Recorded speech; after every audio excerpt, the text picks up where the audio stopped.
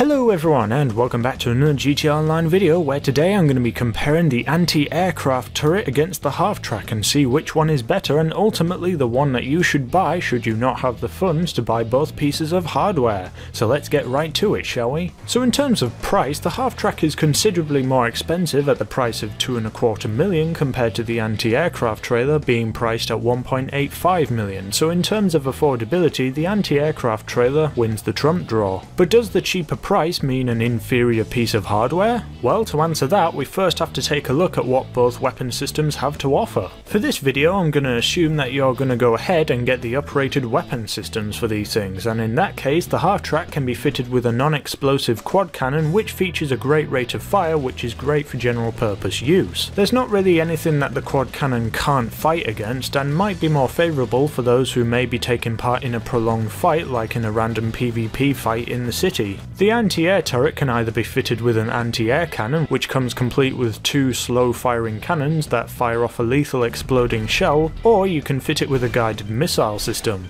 which is good for taking on aircraft like helicopters and other vehicles. The cannons are pretty good at taking on anything that you want, though they're more designed for taking on the likes of Hydras and other fast-moving aircraft, but also prove pretty devastating towards everything else. That is, if you can get a hit on your intended target, and with the slow-firing system of the cannons, it may prove a little more difficult than say the quad cannon of the half-track. The guided missile system, I would have to say, isn't really that good in my opinion. As we all know, most aircraft will consist of jets, including the Hydra and the laser, both of which can rather easily evade such oncoming missiles that are fired at them. I'd say for the anti-air turret, I'd just avoid using the guided missile system. Performance-wise on the road, because you're probably going to be running and gunning in the gun-running vehicles, speed and handling are a pretty big factor on whether or not to buy these things. With the half-track, it's pretty simple. Since the turret is fixed to the back of the wagon, it's got fixed performance all around, featuring moderate speed with turning not an issue due to the limited top speed. Whereas with the anti-air turret, with its ability to be towed by a variety of things, the performance really depends on the vehicle that's towing it. Vehicles including the Night Shark, the APC, and even the competitor itself, the half-track is able to tow it. So if you were inclined, you could combine the advantages of both weapon systems onto one train and have a powerful combo. Overall, it really depends on the engine pulling the anti-air cannon to dictate performance.